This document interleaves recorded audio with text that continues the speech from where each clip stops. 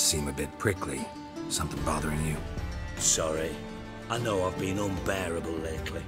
But at my age, the menopause, what with hot flushes and violent mood swings. Dijkstra, men don't get menopause. You know that, don't you?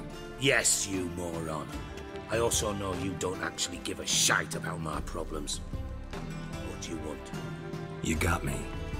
Need work. Thought you might throw some my way. Monster trouble, that sort of thing. Yeah. Might be able to help me, in fact.